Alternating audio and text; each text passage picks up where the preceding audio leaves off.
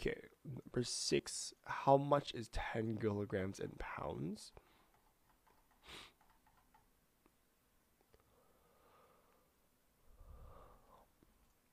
So maybe take a moment to think about this question here. What is 10 kilograms in pounds here?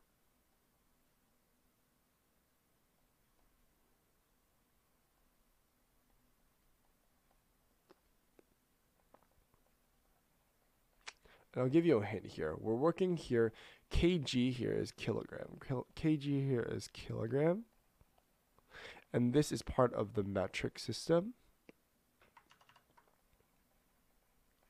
Whereas pounds here, or lb here, is in the empirical system. So we need a relationship between these two systems here because we're working in different systems. So you can say here that, and I'll give you a hint here. We have kilograms to pounds here is going to equal this value. So 1 kilogram, here's the conversion factor, equals 2.204 or 2.205 here. Or if I want to be really approximate, 2.20462 pounds here, or lb here. So it's asking us now, what is 10 kilograms in pounds? So take a moment to think about this problem here.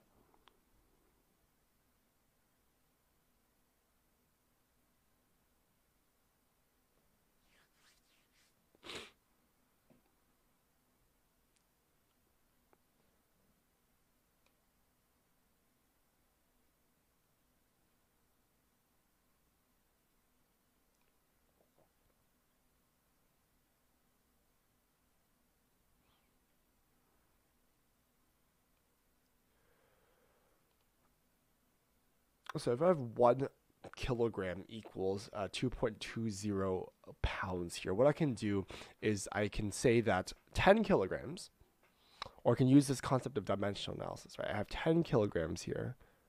I'm going to multiply it by basically my conversion, right? I have here how many pounds, I want pounds to be at the top here and kilograms to be at the bottom. I have 1 kilogram, and in 1 kilogram, I have 2.20462, right? I have 2.20462.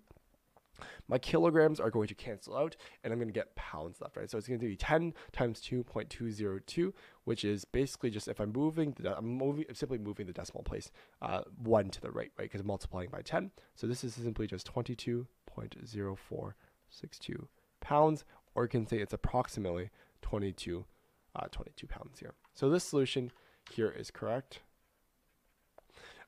They wrote 22.046 pounds. That's perfectly fine. I use this concept of dimensional analysis. You don't have to, but I prefer dimensional analysis just because it does keep my units in check, and that I know which units cancel out, so I get the correct unit every time. So this solution here is correct. Good analysis here.